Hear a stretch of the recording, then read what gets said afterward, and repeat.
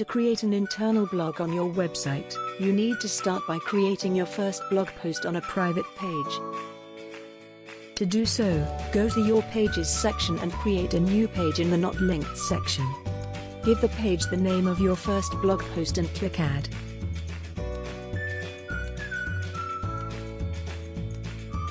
Then start creating the page content using headings, content, and image widgets.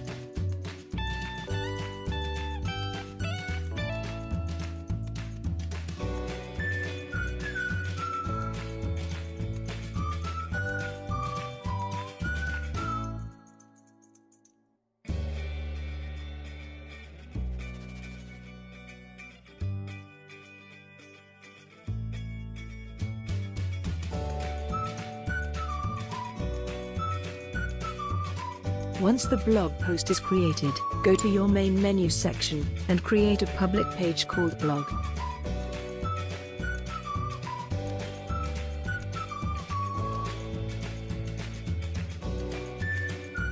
On this page, you will create a short summary of each of your blog posts.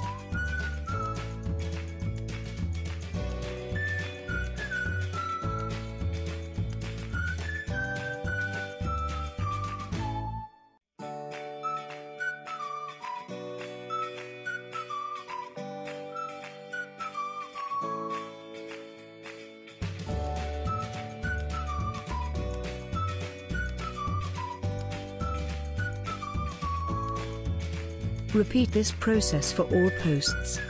Now you need to head back to your blog post and click on the settings icon. Then copy the site URL of this private page and go back to your public blog page. In the summary of the post, insert the link you just copied under the heading and under Read More.